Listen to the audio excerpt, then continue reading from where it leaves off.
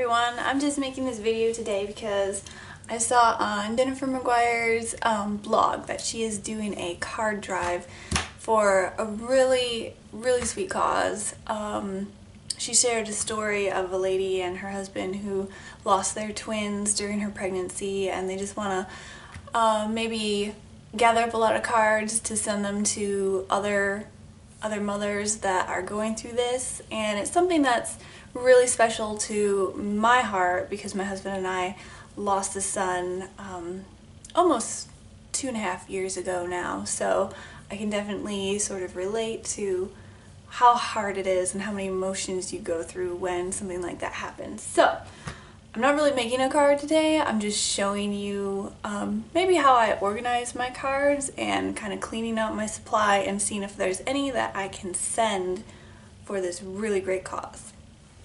So here I have my little card box. I think I got this from Walmart when I was in college, and it just so happens that it's like the perfect size for storing cards. So I just cut up a piece of paper, wrote on it my different categories, and when I get a card done, I file it in here, and when I need one, just pull out the ones that I need. So I have a lot of cards in here from probably when I started doing my cards, so I have some really bad ones. Maybe I'll show you, maybe I shouldn't show you. This is like the first card I think I've made when I first started getting into it. So it's pretty plain, as you can see, but you know, everyone starts somewhere. I think I've just been keeping it for the sentimental value. I don't think I'll be sending that one out. But here's one that is really cute. This is using Lawn Fawn's Hedgehogs dies, or not dies, sorry, stamps.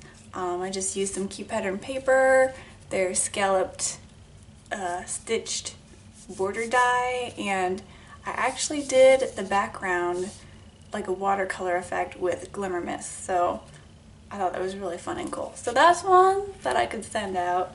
Let's see what else we have in here. Make a wish. I don't know if any of these would work. It's more of a birthday.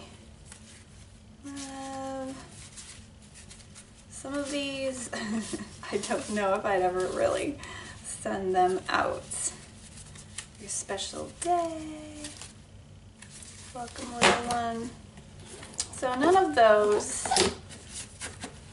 All my cards are kind of messed up, so it's not like I can just go to that category and find something,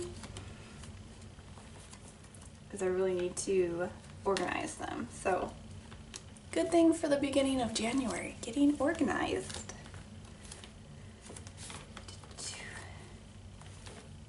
Missing you, those don't work.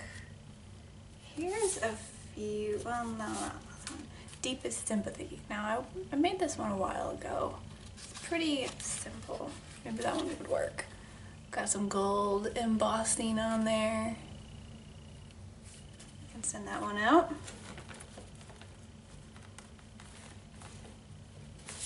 Thinking of You. That one always works. I made this one a while ago. It's got a little die cut butterfly, embossed sentiment. Put that in the yes pile. With Love. I think that one might work. It's a cute little tag. Added some, I don't know if you can see, glossy accent to the little hearts down there.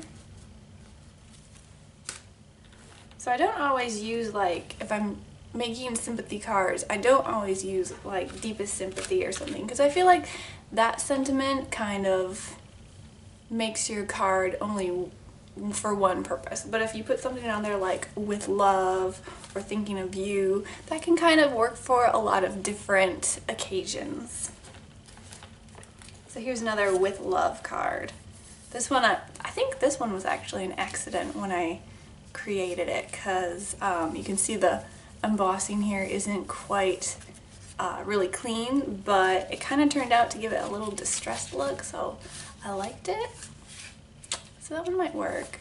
And I put this little liner on the inside because when you're making a card on sort of a dark or black cardstock base, you want a liner so that when you write in there, you can actually see it.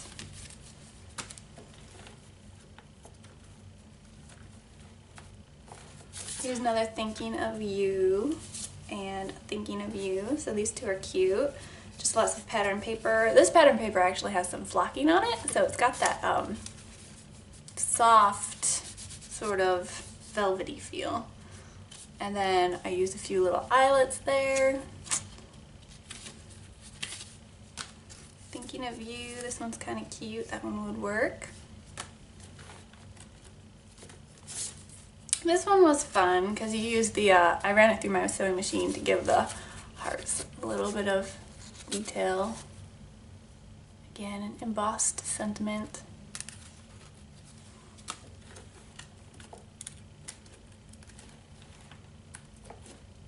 Another Sending Hedgehogs. I just love this card. I think it's so cute. Not this card, rather the stamp set. I just love the hedgehogs. So we can send that one.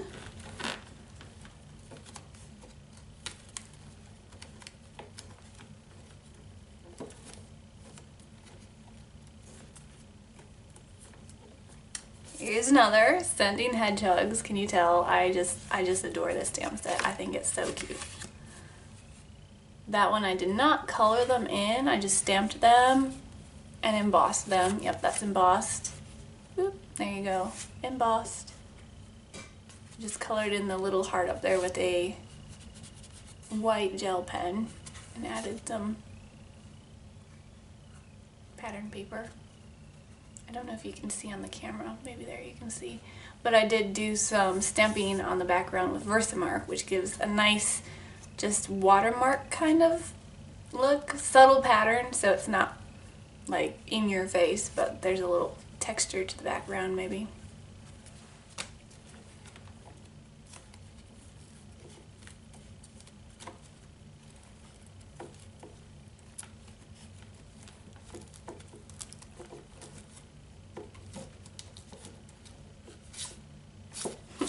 Okay, so this one won't work, but I just think that this Lawn Fawn stamp and die set is super cute.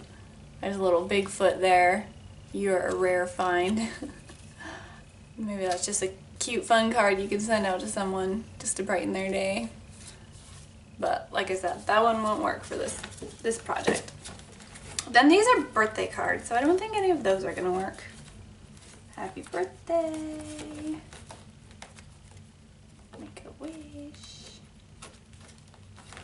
And thank yous.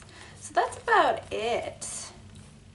Like I said, I really love this box that I think I found at Walmart years ago in college. Really sturdy. It's supposed to hold all my cards in if I don't tip them over. But yeah. There you go. So, got a little pile of cards here. Helped clean out my stash. Hopefully I can send them off to Jennifer McGuire for this amazing cause. And if you have any in your stash too, I'd say, you know, go ahead and check it out and maybe send them off and help somebody that has a hurting heart. So thanks for watching. Bye.